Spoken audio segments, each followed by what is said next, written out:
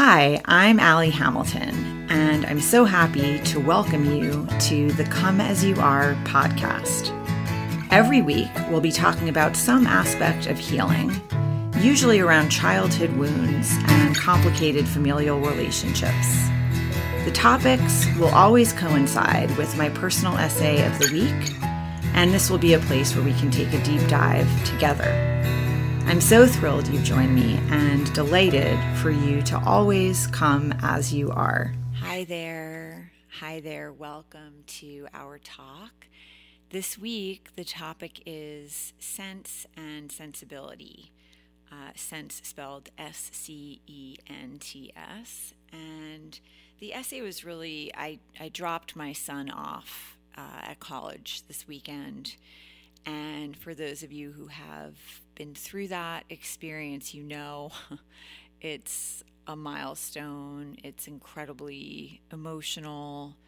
Obviously, not every situation is the same, but certainly there was a lot of emotion on my part and my son's part and my daughter's. You know, it's like, and I was writing in the week prior about just how we had been like the Three Musketeers for so long. I did the single mom thing for a long time. And so this weekend, you know, I drove 6 hours north of where we live and had the car packed to the brim and just did that whole sort of move in, you know, hack the tiny dorm room and make everything fit and make everything nice. And yeah, he's my first. It's the first time one of my kids will not be living at home full time. And it's definitely a lot of love and a lot of excitement and a lot of grief also. And just acknowledging that it is a period of mourning or grieving for what has passed. You know, the chapter where both kids are living in the house full time is behind us. And it's not, of course, you know, he'll be back for every break and summer, you know, all that stuff is coming. I'll be going up there and we'll shift. It's an evolution, but certainly this time where you are transitioning, just like any big transition in life, brings up a lot of feeling and nostalgia and all of that. So I had a lot of anxiety the night before we left. Been practicing yoga and teaching yoga 30 plus years, and even the yogis, you know, there are things that happen in life where there's a lot of emotion. And so for me, I have had this kind of like ticker tape going in my brain for so long now with a checklist of all the things that he needs and all the things that have to, you know, the different dates and when forms need to be filled out and things need to be uploaded and just all of that, you know, what different things he's going to need for the dorm. And this is what you do, right? When you have kids, you're constantly sort of anticipating what their needs are and trying to stay on top of everything. And also at a certain point, the job becomes really just to let them fly, right? To feel as much faith as you can that you've prepared them the best you can and that they're ready to leave the nest. And one of the greatest things I think about the college experience is being in an unfamiliar place, learning how to navigate living with other people in a small space, learning how to communicate in a productive way, being able to speak up if things are bothering you. All of that is, I think, at least equally as valuable as the academic part, which obviously is also like it's just a beautiful in-between space where you're no longer living at home, but you're not totally out in the world yet, dealing with all of those responsibilities. You have this time where you get to, time, right? Figure out how to manage your time and stay on top of things and make choices. And sometimes this is how we learn. You go off on your own for the first time, and maybe you don't manage your time that well, or, like you're procrastinating because there are so many fun things to do. And then you learn the hard way, like staying up all night. Oh, that doesn't really work too well. So these are all like beautiful, wonderful things. And I'm excited for my kid, and he's definitely ready. And also, there were times as I was driving home that I had to like really wipe my eyes and, to overcome so I could see the road in front of me, and, it was hard to breathe. Like, that's how intense it was for me to leave him. And my daughter's also emotional. It's a big transition for everybody when you have siblings that are really close and all of that. So that's what my weekend just was. And I'm actually recording this early. I normally record the podcast on Fridays, but it is Tuesday evening, and I'm leaving very early tomorrow morning to go to New York to inter my mother's ashes. My mom passed away at the end of 2021. Very, I won't pause too long and talk about it, but it was obviously in the middle of the pandemic. I did not write about this particular thing this week. It's probably something I'll write about next week or soon. But my mother passed away during the pandemic, and so we had a Zoom memorial for her, and she wanted to be cremated, and I've spread her ashes in some places that I know would be incredibly meaningful for her. She did not have a will. That's something else we should talk about at some point.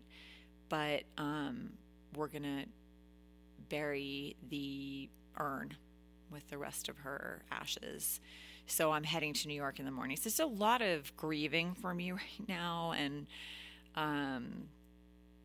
loss and transition, and I've been navigating that with my mother for the last few years, but this does feel like a sort of significant last thing that we're now able to do and that we've been wanting to do. So as much as anyone ever wants to do this kind of thing, but also good for me to be in my hometown for a minute. And I grew up in New York City. I was born there, so it's good for me to just like touch base and see my stepdad, which I like to do every 6 months, my brother, just to make sure everybody's okay. I promised my mother I was going to keep an eye on them and make sure they were okay. And so it's good for me to get back regularly and just see with my own eyes like how things are going. But it's a really intense time that I'm in my life. It's that sandwich generation thing that maybe you hear about but you don't really pay attention to till you're like eating the sandwich, of having teenage children and aging parents. And my stepdad is my last living parent, but it's a painful time that really stretches you in all these different directions. And so in the midst of like leaving my son up at college and just coming back and being in the house and having it feel so strange that his room is empty, and he's not going to come bounding through the door later. My son is just a big personality. He's a lot of energy. He's funny. He's affectionate. You don't miss him when he comes into a room. So it's a big shift in energy in the house, and just getting used to that, and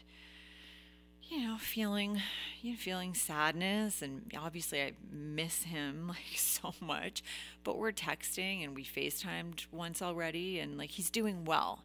And I think that was a real relief to me, and something I want to say to any of you who have not kind of crossed this threshold yet, that I realized when we got back on Sunday night. He had already gone to Trader Joe's with his roommates and was going to an event, like he was already out and doing things, and I just felt so relieved. And I realized that as long as he's okay, I'm okay. As long as he's doing well, he's feeling all right. Not that he has to feel good every minute. It's a transition for him, obviously, as well. And transitions are never like comfortable every minute. They're probably going to be good days and tough days and all of that. But as long as he is overall, he's doing well and he's feeling good and he's getting out there and doing the things, I'm fine. Like, I'm okay. I can handle grief. That's what I've been, so much of what I've been doing the last few years is grieving. I lost both of my parents and, all of that. So the grief doesn't, I can handle my own sadness or my own longing or my own pining for, a time that's past. Like, I can handle that. As long as he's okay, I'm okay. So that was really good for me to feel in my body and understand. And I think my daughter's feeling that same thing, and leaving him in a place that's so beautiful. Like, he's in a beautiful, Northern California, so beautiful. So all of those things help a lot.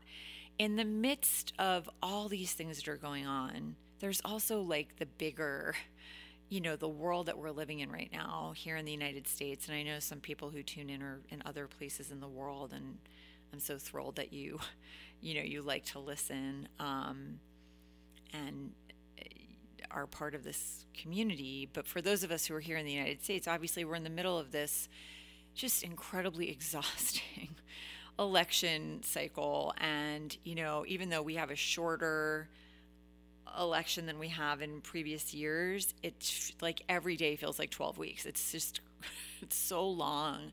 And there's just so much stuff that's going on that is, it breaks your heart. It's exhausting. And it doesn't stop.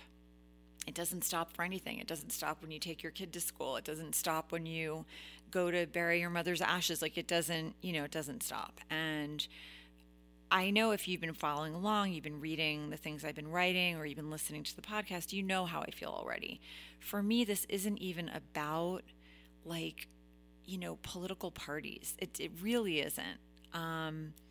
It's about women and girls in our country being endangered, because of abortion bans, because certain life-saving medications that doctors have used to stop bleeding if a woman is hemorrhaging after childbirth, like those are now, there's an effort to make these controlled substances. It's happening in Louisiana, which means they won't be allowed on the birth card anymore, which means if some, woman starts to crash, there's now a doctor, they're training doctors to run to the closet, the locked area where controlled substances are kept.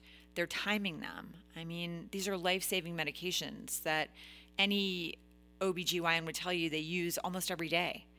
And that is so deeply upsetting to me for so many reasons. And ultimately, it's like, I will believe forever that we all deserve to have bodily autonomy. And whatever your feelings might be about abortion, these bans are not just affecting women who are electing to have abortions. They're also having an unbelievably life-threatening, and in some cases, life-taking, the repercussions for women who, wanted to have babies and are now having a pregnancy-related emergency, a fatal abnormality, a miscarriage. Their lives are now endangered because the doctors in the states with the most restrictive abortion bans are afraid to intervene until the mother's life is so at risk, no one could deny that. But the way the laws are written, and I know I've talked about this a lot, but I just want to make sure everybody's understanding why I'm so beside myself. The way these laws are written in some of the states with the most restrictive abortion bans, they're so unclear. They don't define what that means for the mother's life to be at risk. They don't, is it like, do all of her organs have to be failing? Does her blood pressure have to be dropping to a certain level? Like, what does that look like? When is a doctor legally protected to intervene? Because in some of these states, a doctor can go to jail. They can lose their medical license, they can go to jail. So, it's not reasonable to expect a doctor who spent 8 years learning how to save lives, risk everything. In a lot of cases, these doctors are paying back these massive loans they've had to take out to go to medical school. It's not reasonable or okay to put doctors in this position either, or hospitals. It's like none of this should be happening. It didn't need to happen. It should not be happening, and it wouldn't be happening. Lawmakers, legislators do not know more than doctors about what a woman needs or what a woman and her family need to do. It's not the government's role to be in your bedroom or in your deeply personal decisions about things that happen. And there's just been so much, misinformation about like late term abortion. Like, people are not electing to have abortions in the 7th, 8th, and 9th month of a healthy baby. That is not happening. Sometimes there are emergencies, there are things that come to light, the baby's not okay. Absolutely heartbreaking things happen. That's what a late term abortion is about. It's something has gone desperately, dreadfully wrong. It's heart-wrenching for women who go through this, and either the mother's life is at stake or the baby isn't going to make it. So it's like that's when you have states that are not restricting abortion. It's not because they're going to women are going to suddenly come in and decide in the 8th month, oh, I don't feel it. That's not what it is. It's that those states are saying this should not be in our purview. Like, we should not be weighing in on this. So there are no restrictions. That's between a woman and her doctor. That's why. And no one is, there's no such thing as an abortion after birth. So there's just, at all, that's not a thing that happens. And it is outrageous that it was ever, that it ever became part of the public discourse. But there are so many things that have become part of the public discourse that are just dreadfully upsetting and awful. And that's really where I'm coming from now, is just I cannot, in the midst of like all of these things that we're all dealing with, in my life, my firstborn just went to college. In your life, other things are happening. Everybody's got their pressures and their stresses and the people they're grieving and the things that aren't going the way that they thought that they would, losses that they're grappling with, or loneliness that they're feeling, financial pressure. Like, everybody's got stuff. And in the midst of whatever's happening in your life, to also have this onslaught, this relentless just onslaught of things that really all of us should be able to agree, this is not acceptable. This isn't okay.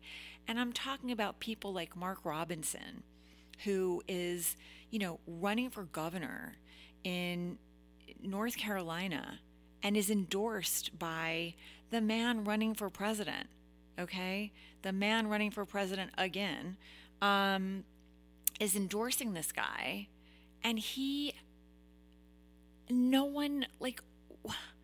we shouldn't be subjected to ever hearing anything out of this person's mouth again. He should just be disqualified from running for any public office at all, because all you have to do, if you somehow are not, aware of the story or what's been coming out, this is a man who claims to be a Christian and is incredibly anti-trans, has said that abortions happen in this country because women are irresponsible and can't keep their skirts down. He is a black man, and he would be fine bringing slavery back. Like, this is just something all of us should be able to say, oh, absolutely not, my friend, go away. Like, you need some help. You're not mentally well. You certainly are not fit to hold public office, but that isn't what happens. This man says all these things come to light, all these different sites he's been on, and no one denounces this man. And not only is he not denounced, but the man running for president continues to endorse him. And that is unacceptable by anyone's standards. It really ought to be. Like, we shouldn't have to litigate this or talk about it. Like, it just should be an obvious, oh, okay, that is so far over the line of what we want in this country on any level. In our leaders, he is disqualified, the end. But that doesn't happen because it's become some kind of weird game about winning. No one wins if that sort of human being takes office and holds power in a state as important as North Carolina. That's not a win for anyone. Anyone, anywhere. That is a giant loss. That is I don't even know what to call that. That is a devastating blow for democracy if we can't say to ourselves, yep, nope, you need to just go away.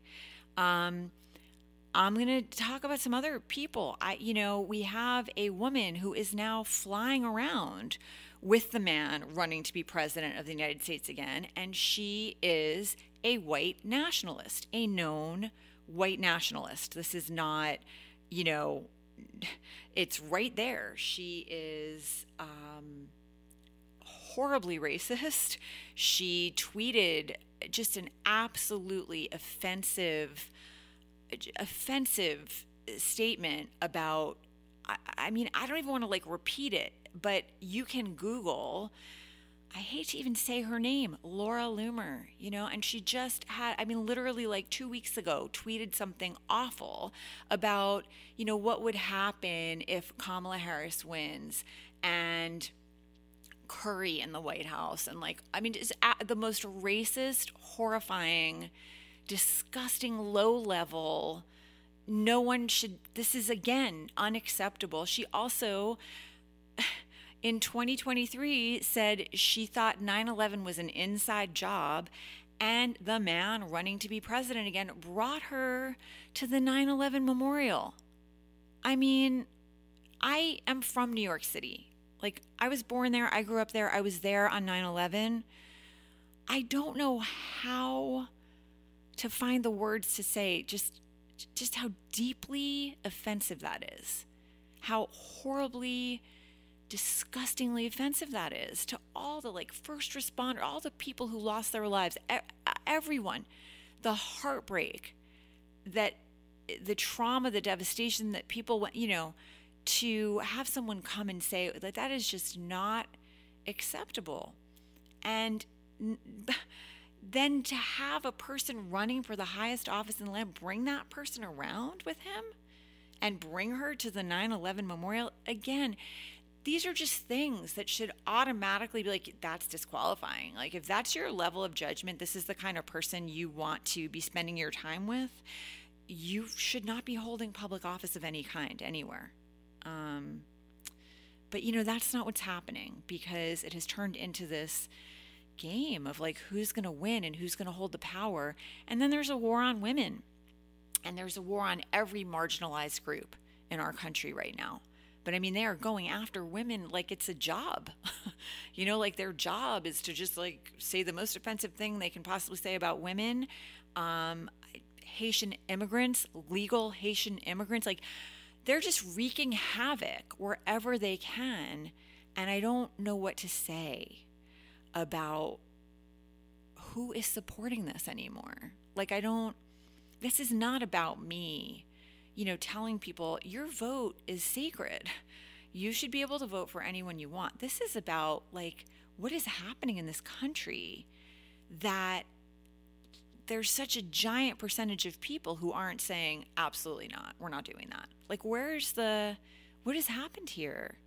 Really, have we lost the thread this much that we're going to allow for this kind of speech and behavior and normalization of this kind of speech and behavior? Is this really what we're doing?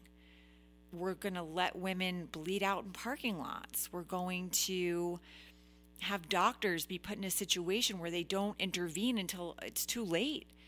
We're going to decide that girls and women don't have equal access to the same life-saving health care any boy or man would have if he showed up at the ER and was bleeding out.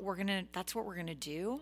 We're going to have white nationalists running around with presidential candidates and people running for governor of states who are just despicable. This cannot be it. And honestly, if I were a Republican at this point, an old school Republican, who believed in small government. I can respect that. I don't agree. That's not my philosophy, okay? My philosophy is I want to make sure everybody has what they need. And so that's what I think the purpose of the government is, to make sure everyone's got equal access to infrastructure, roads, right? Hospitals, schools, equal access to a good education, to clean water and air, that for me is like, no one should be living on the streets. No one should be going hungry, like to be lifting everyone up. That's my flaw. It does not have to be yours. In the old days, Republicans were like, I want small government. I want the states to be managing their own citizens and making sure nobody's living on the streets and making sure everybody has what they have. But that's not happening. When you leave it to the states, what's going on now is a disaster for people who are living on the fringes. There is no safety net. Everything has just there's like, our health insurance is broken. We're like, big pharma and lobbyists have politicians in their pockets, and there's all kinds of, there's so many things that need to be fixed and addressed. So if I were an old school Republican who believed in small government, I'd be talking to my party now and saying, like, listen, this is unacceptable. We've gone off the rails here, and we need to get back on the, Liz Cheney, Mitt Romney bandwagon here, and come up with a reasonable kind of ticket that reasonable people who are interested in, small government and their finances, whatever, can get behind. But this is not it. This is horrifying. That's what I honestly, that's where I would be coming from at this point. Or we could also be talking about how we need a third, this two-party system isn't serving us. But right now, the situation that we're in, we're it's go time. We got to get it together here in a very, very short amount of time, because these people, they're not it. And I'm sorry, I really am. I know that there are people who've been voting Republican their whole lives. I have family members like that, extended family members. I understand what that is. And I'm sorry, because it must be really upsetting that your party has been turned into something no one from if someone had been frozen, a Republican had been frozen for 30 years, whatever, and they were thawed out and they looked at they'd be like, what is happening? This is insanity.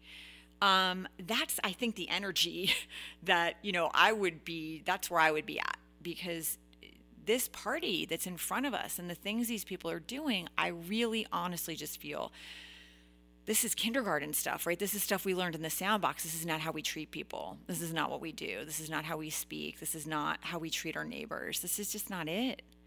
And so, I want to write an essay this week about dropping my son off at college, but I can't help but remember, Amber Thurman will not get to do that because she isn't here anymore. And her 6-year-old son has to grieve the loss of his mother and never get to have that experience, not have his mom there when he moves into the college dorm, when he, whatever, if he gets married one day, she's gone to him. She's lost to him, and she did not need to be. There are so many things that I want to be writing about and talking about. Grief and losing people, and just all the things that have been such a big part of my life the last few years, because we're all going to go through that. We're all going to go through most of the same things as human beings. We really are. And I guess I just so deeply wish that we could connect again. That we could find some common ground here. I understand if you're I don't want to vote for a Democrat. I'm sorry, I get it. But these are the two options that you have in front of you, and there's really only one. There's just one option now, because this other situation that's going on is my kids knew better than this at 5, you know? They knew at 5 years old, this is not what we do. And you all know, we all know this. We do. We know in our hearts this is not okay. Um so yeah, you know, um it's really just come down to like human beings on a planet together, and me just like hoping that we can agree that, you know, this is not it, and we need to be doing a lot better than this whole mess of people saying horrific and horrible things. Like, the news it shouldn't create PTSD for you. You know, like, you shouldn't read the news and just be speechless because you can't believe what people are saying or what's happening. That just shouldn't be that's not normal. We don't have to live like this, let alone the school shootings. And my friend, I have a very close friend of mine. He lives in Portland, Oregon, and he got shot at. I mean, he got shot at with a 9 millimeter, like, it was shot into his sunroof for sport, but it was like a couple of feet from his head.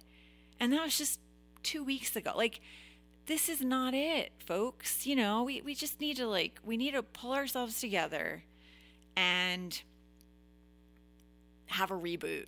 We just need to have a reboot. And if it means you have to vote for someone and, you know, you got to do it sucking on a lemon, like, I'm sorry, you know, but like, let's just get together again and try to fix things. Let's at least have some hope of fixing things. You can't fix things with people who want to take over and, you know, make it so you're not voting anymore. Like, let's try to hold on to this country and just start over, start again, start where we are, do better. We can do it. But we can't do it with people who are, you know, flying around with white nationalists. That's not going to do it. So there's my talk for the week. I am sending you love. I am. If you are someone that finds this just deeply, like, I'm sorry if this is your party and this is what has happened to it. But yeah, let's please try to just let's try to come back and remember we are neighbors, and we don't have to do this. This is not how things have to be, and it's not how they should be. This is exhausting. Let's go back to, like, having lives where we can enjoy our people and, you know, not be inundated with offensive insanity day after day. This is just too much, right? All right. I'm sending you lots of love, and I hope that you're safe out there and healthy, and I'm looking forward to better days ahead for all of us. Till next time.